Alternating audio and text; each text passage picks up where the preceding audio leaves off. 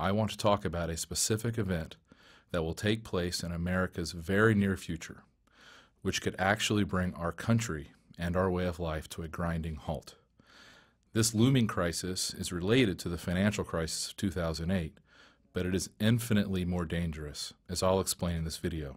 As this problem comes to a head, I expect there to be riots in the streets, arrests on an unprecedented scale, and martial law enforced by the U.S. military. Believe me, I don't make this prediction lightly, and I have no interest in trying to scare you. I'm simply following my research to its logical conclusion. The same financial problems I've been tracking from bank to bank, from company to company, for the last 5 years have now found their way into the U.S. Treasury. You see, I can tell you with near 100% certainty that most Americans will not know what to do when commodity prices, things like milk, bread, and gasoline, soar. They won't know what to do when banks close and their credit cards stop working, or when they're not allowed to buy gold or foreign currencies, or when food stamps fail.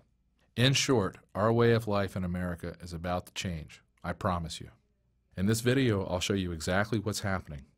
You can challenge every single one of my facts, and you'll find that I'm right about each allegation I make, and then you can decide for yourself. Will you act now to protect yourself and your family from the catastrophe that's brewing right now in Washington, D.C.? I hope so. That's why I made this video.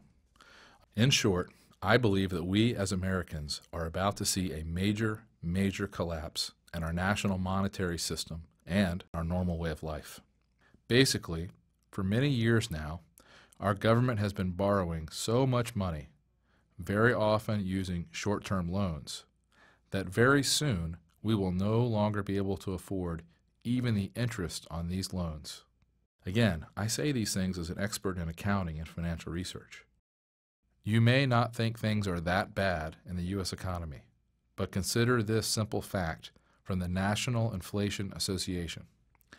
Even if all U.S. citizens were taxed at 100% of their income, it would still not be enough to balance the federal budget. We'd still have to borrow money just to maintain the status quo. For example, when Fannie Mae and Freddie Mac collapsed in the summer of 2008, the U.S. government responded by simply guaranteeing all of their outstanding debt. Since then, these companies have recorded hundreds of billions of losses, all of which were passed along to the government.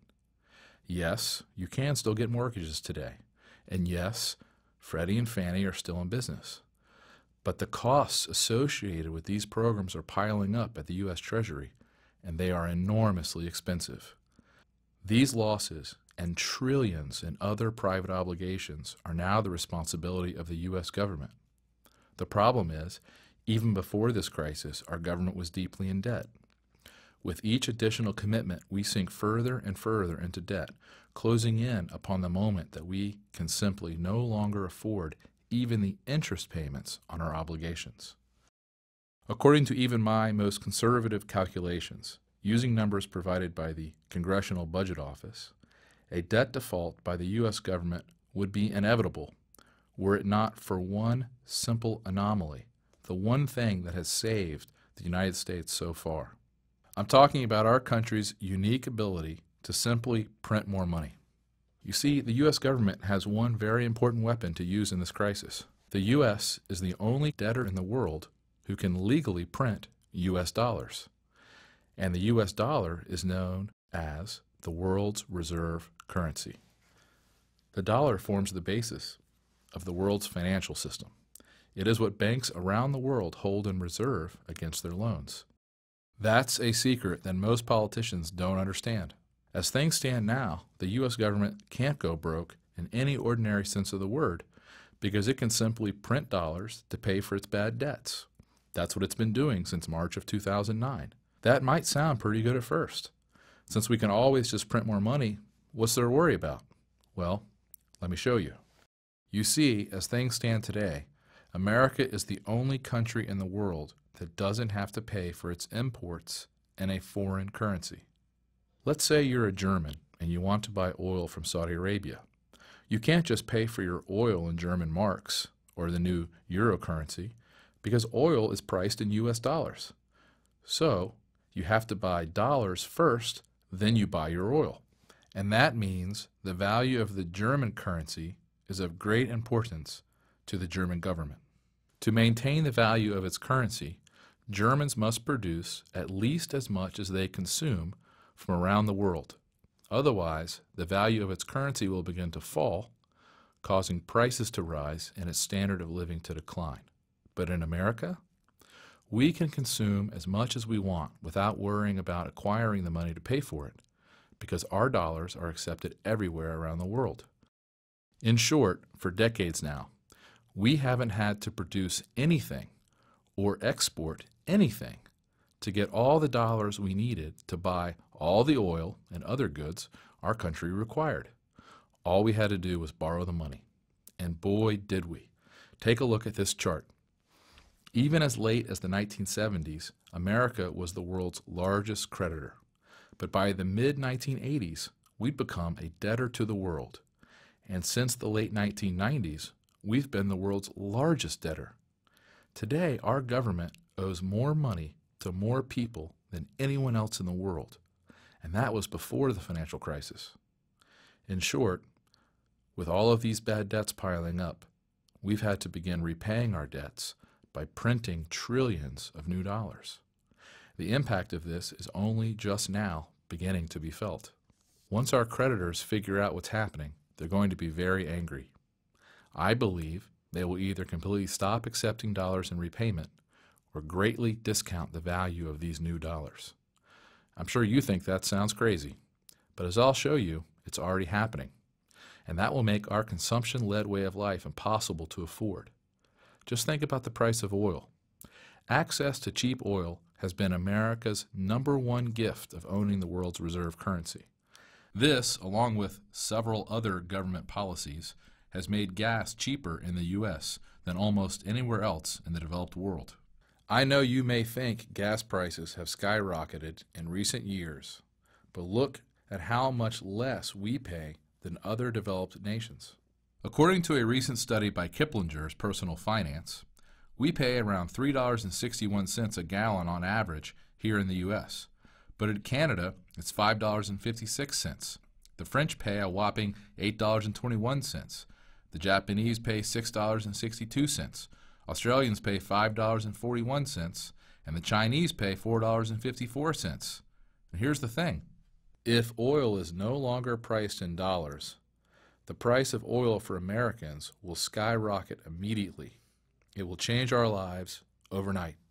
Airline travel will get much more expensive. The cost to ship goods by truck to grocery stores around the country will get much more expensive.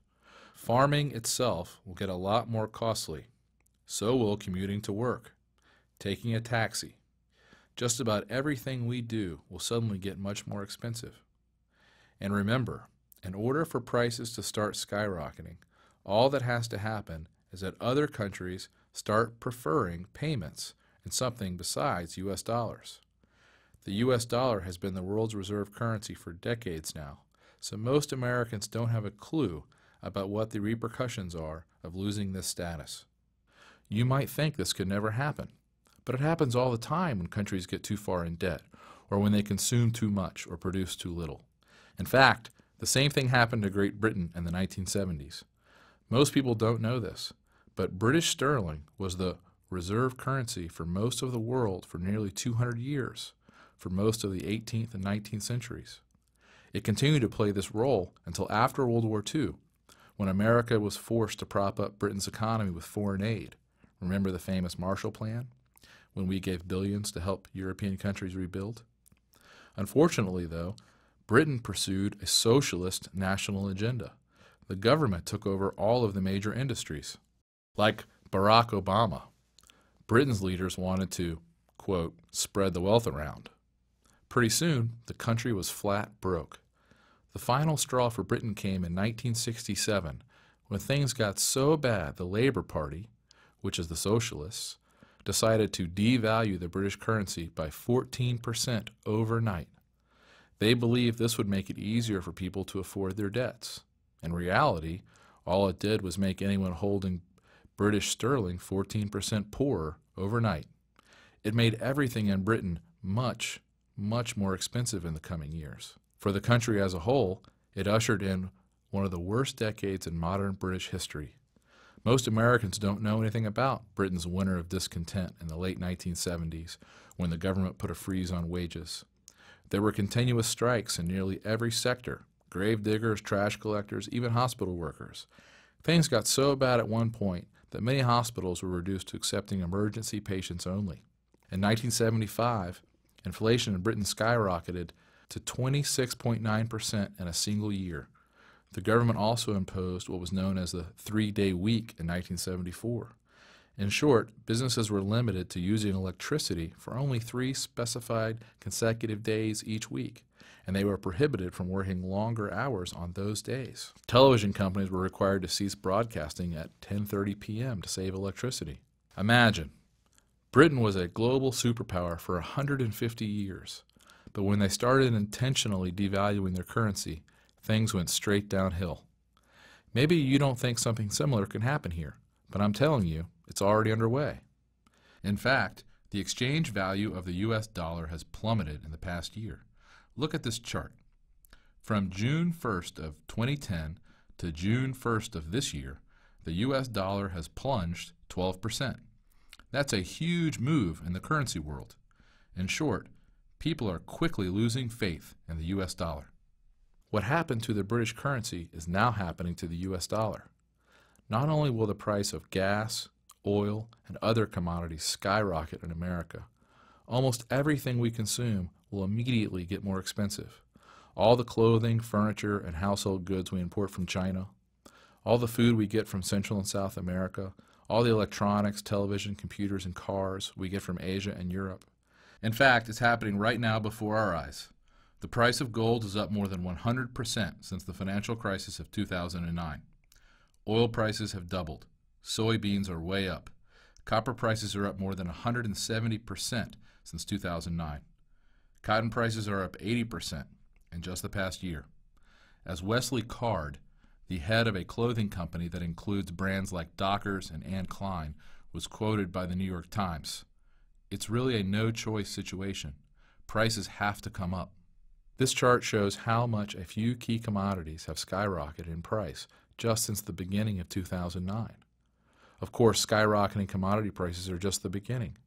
There are other disastrous consequences to the U.S. dollar losing status as the world's reserve currency. For example, there would be much less demand for U.S. dollars around the globe, so interest rates will skyrocket. Instead of getting a mortgage at today's incredibly low rates of 4.5%, it might cost you 8%, or even 10%, or 15%. Imagine what that would do to housing prices. Stock prices would likely plummet by at least 40% in a matter of weeks as a result of this event in the currency markets. It will cost every American business a lot more money for supplies and materials. No one will be able to get a loan, and no bank will want to make loans. In short, when the U.S. dollar loses its spot as the world's reserve currency, it will cause a brutal downturn in the economy, which I expect will be about 10 times worse than the mortgage crisis of 2008. You see, what will also happen as a result of this currency crisis and the end of the U.S. dollar as the world's reserve currency will be massive inflation, the likes of which we've never seen before. When everyone is trying to get rid of their dollars, the government is printing more and more to pay debts, and no one wants to own them, the crisis will reach epic proportions.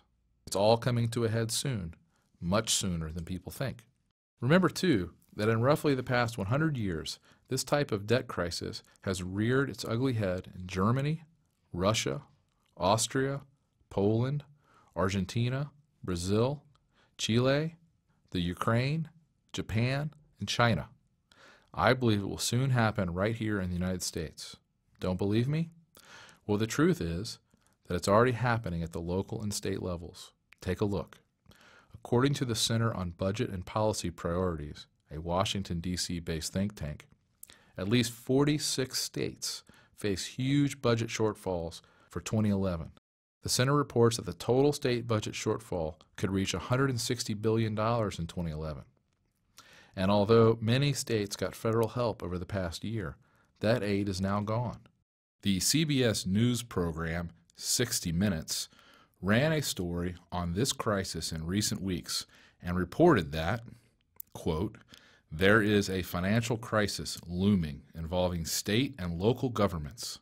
The states have collectively spent nearly $500 billion more than they collected in taxes. There is also a $1 trillion hole in their public pension funds. So, what are these desperate governments trying to do?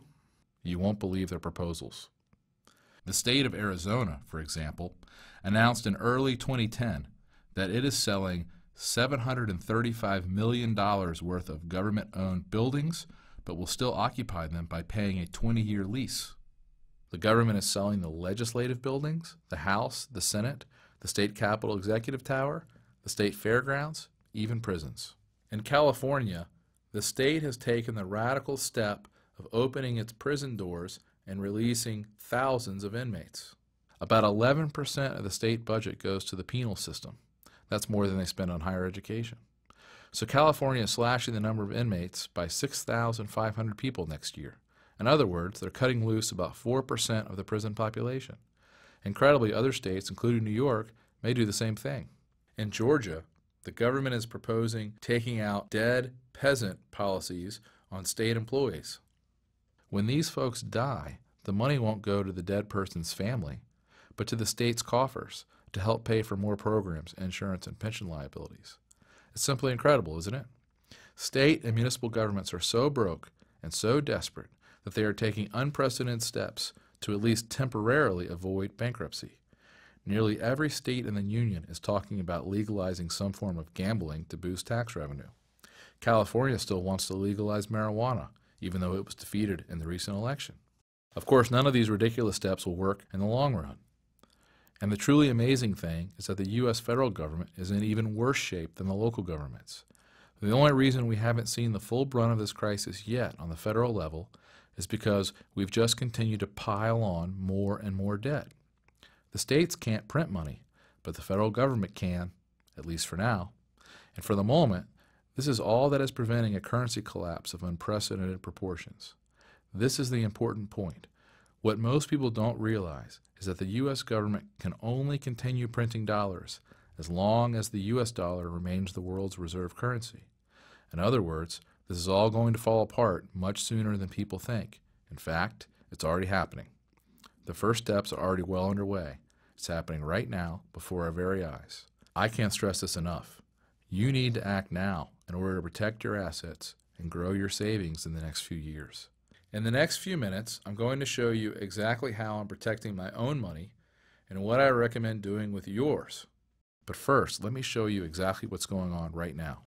Like I said, most Americans don't believe the U.S. dollar could ever lose its spot as the world's reserve currency. But I'm here to tell you this process is already well underway. For example, although it went almost completely unreported in the U.S. press, last fall a group of the world's most powerful countries, including China, Japan, Russia, and France, got together for a secret meeting without the United States being present or even knowing about the meeting. Veteran Middle East reporter Robert Fisk reported on this event in Britain's independent newspaper. In the most profound financial change in recent Middle East history, Gulf Arabs are planning, along with China, Russia, Japan, and France, to end dollar dealings for oil, moving instead to a basket of currencies, including the Japanese yen, Chinese yuan, the euro, gold, and a new unified currency planned for the nations in the Gulf Cooperation Council, including Saudi Arabia, Abu Dhabi, Kuwait, and Qatar. Fisk also interviewed a Chinese banker who said this: These plans will change the face of international financial transactions. America and Britain must be very worried. You will know how worried by the thunder of denials this news will generate.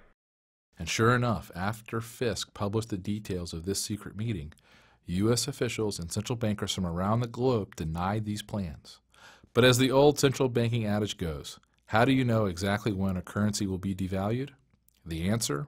Right after the head of the central bank goes on television to adamantly deny any such transaction will occur. And guess who just went public in recent weeks with a statement about how the U.S. will not devalue its currency? You guessed it, the U.S. Treasury Secretary Tim Geithner. You see, the last thing a central banker wants to do in the midst of a devaluation is to give people a warning before he can devalue. So they have to deny. After the announcement is made, it's too late for citizens and investors to get out. Like I said, what's incredible is that this story of a secret meeting among most of the major powers besides the U.S. was greatly underreported in the American press. But you know what? The way I see it, it's much more telling to look at actions rather than government press releases. For example, here is what is happening right now in the real world. When you read these facts, I think you'll agree with me that the U.S. dollar's days are numbered as far as remaining the world's reserve currency. China is getting out of the dollar. Zhuang Sui, a former vice chairman of the Standing Committee, said that China is going to stop putting so much money into U.S. dollars and will instead look to the Japanese yen and the euro.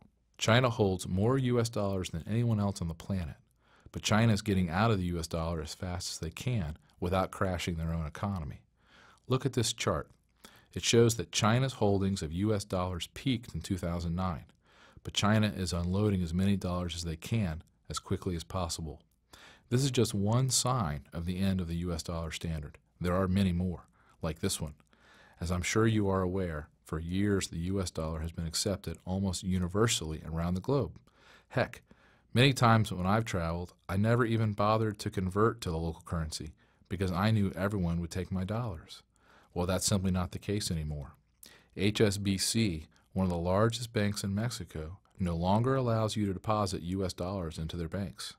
They've done this on the heels of money laundering allegations, but we suspect they also simply don't want to be stuck with tons of U.S. dollars as the currency continues to decline.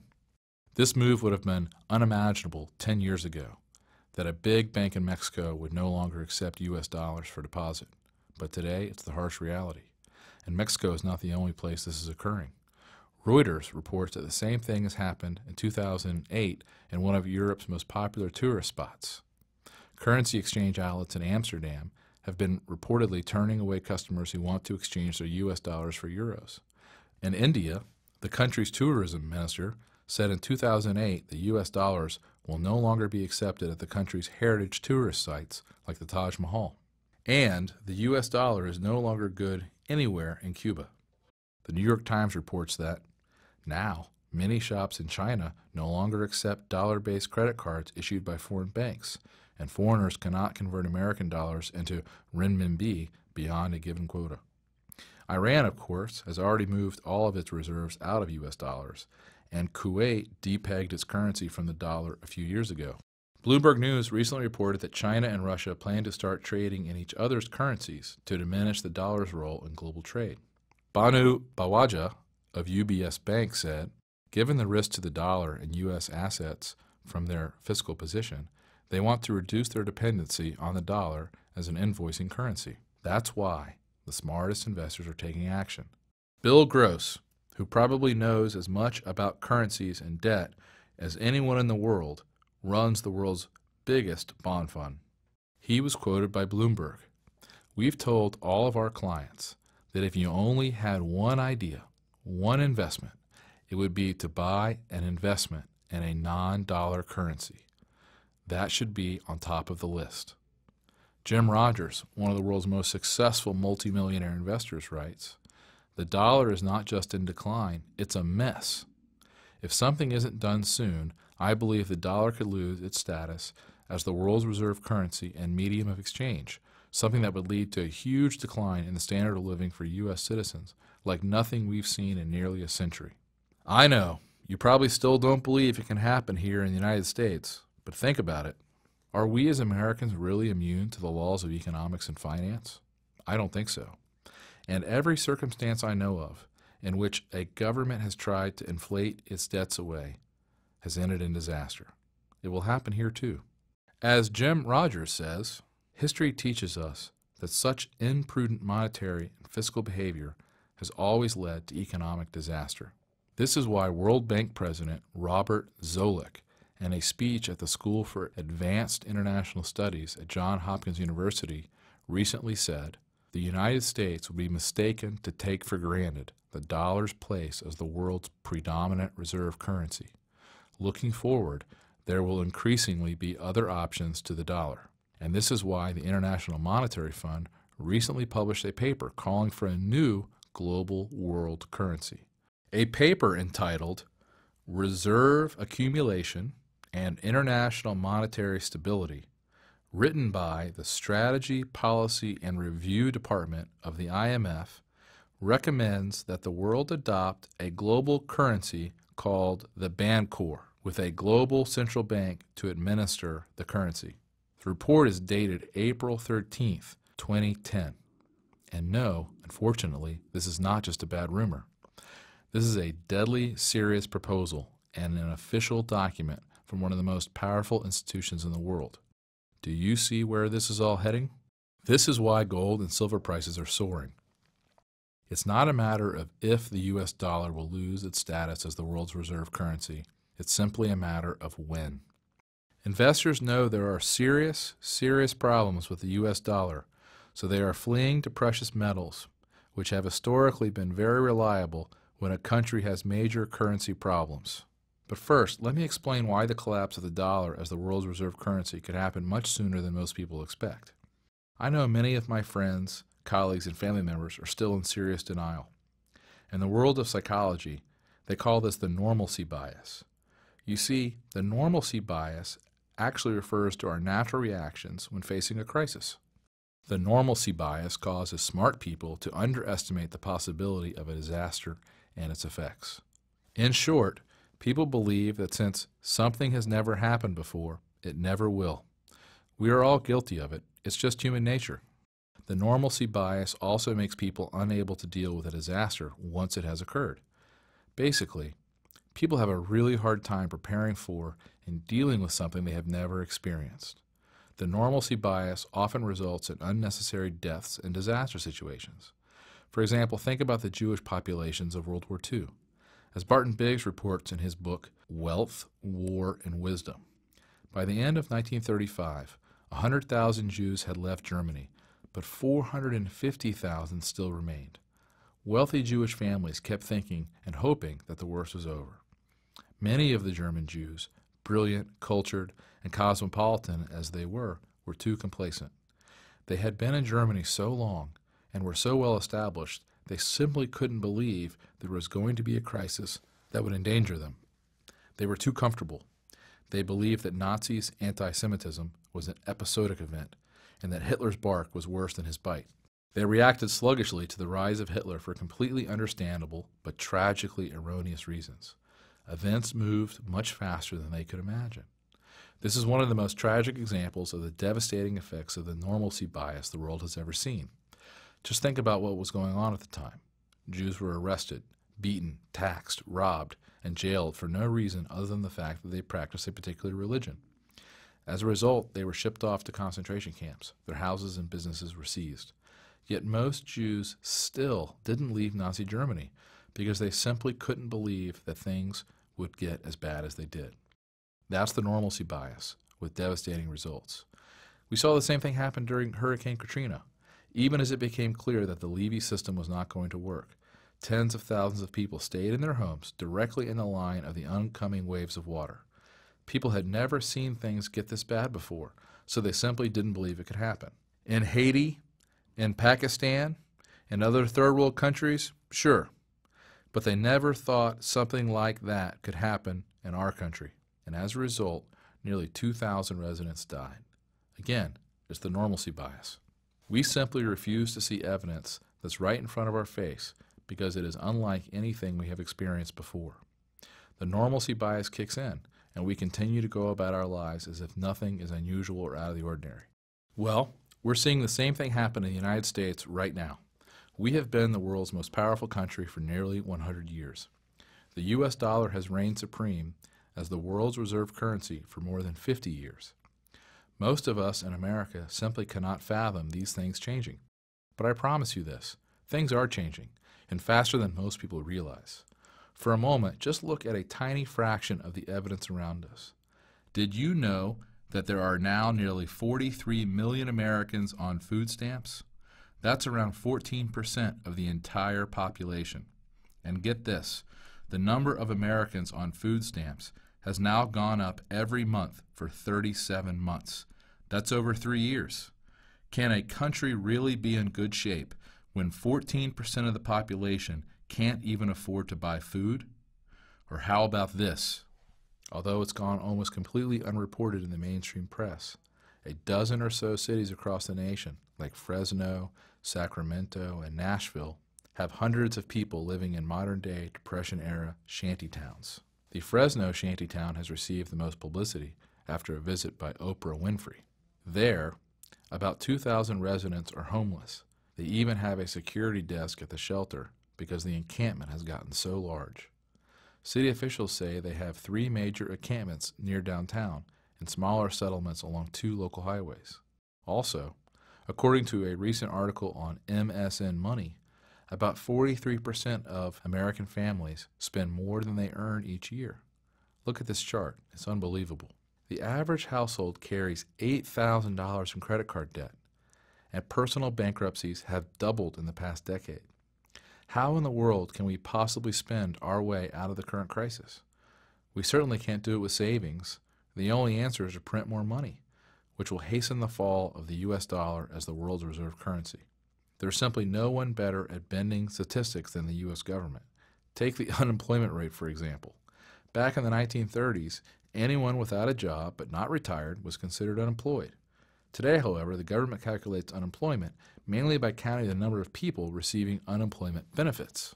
So, when people's benefits expire, they are no longer counted, and the unemployment rate actually falls.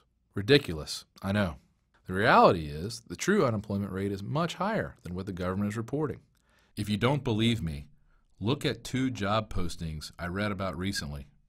In Long Island City, an estimated 2,000 people waited in line at the local employment office, some for as long as 4 days, to apply for 100 elevator mechanic apprenticeship positions.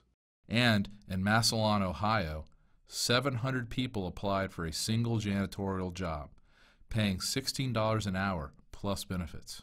The point is, our country is not growing jobs because the government makes it harder and harder for businesses. With current regulations in place, our country will never experience the type of growth necessary to dig our government out of the hole they've put themselves in. I'm sure you think I'm exaggerating, but just look at what the CEO of one of America's most important companies said. Intel CEO Paul Otellini said in a recent speech, "I can tell you definitively it costs $1 billion more per factory for me to build, equip, and operate a semiconductor manufacturing facility in the United States."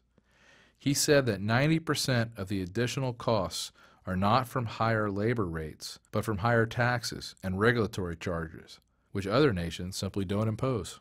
Cypress Semiconductor CEO T.J. Rogers agreed that the problem is not higher U.S. wages, but anti-business laws. He was quoted in an interview with CNET News. The killer factor in California for a manufacturer to create, say, 1,000 blue-collar jobs is a hostile government that doesn't want you there and demonstrates it in thousands of ways. Few Americans today realize that we have the second highest corporate tax rate in the world. And since Japan's new prime minister just announced that he plans to reduce the country's corporate tax rate by 15%, the U.S. could soon have the highest corporate tax rate in the world. Why would anyone want to start a business here when they can do it for less money and keep more of the money they make by locating elsewhere? It's just another good reason to avoid the U.S. dollar. The point is, the cards are seriously stacked against us. This looming currency crisis is inevitable. Almost every state in the country is on the verge of bankruptcy. We have borrowed an impossible amount of money, which we will never be able to pay back. Our economy is an absolute mess. Taxes are sky high already, and will certainly go much higher over the next few years. And nearly all of the world's major financial players are preparing for an alternative to the U.S. dollar as the world's reserve currency. To me, it is so obvious that we are about to experience a serious currency crisis that I can't believe people can deny this reality with a straight face. Again, if you don't believe a currency crisis is coming, Just take another look at the price of gold and silver compared to the US dollar over the past decade. It's obvious that smart investors want to hold gold and silver, not US dollars. Anyone with any sense or basic understanding of economics can tell the US dollar is doomed, and it's going to have major repercussions, which the average American has not yet even considered. Here are the specific steps you should take. Step number 1. Get some of your money beyond the reach of the U.S. government. It's perfectly legal and a lot easier than you think. I know you probably don't believe me when I tell you that the U.S. government is going to implement policies to save itself, which are unimaginable right now. But remember, desperate governments will do very desperate things. That's why they outlawed the ownership of gold 80 years ago. That's why they are already talking about nationalizing automatic 401k and retirement plans, and why it might soon be against the law to open a foreign bank account or to move your money overseas without paying outrageous taxes. Step number 2, how to acquire the world's safest assets, which are likely to perform best during this period. What I'm talking about here is buying as much gold and silver as you can reasonably afford. I know, gold has had a huge run, jumping more than 400% in the past decade. But believe me, when the US dollar loses its status as the world's reserve currency, this early run is going to be a mere afterthought. I will be surprised if gold does not reach $5,000 or $6,000 an ounce in the next few years.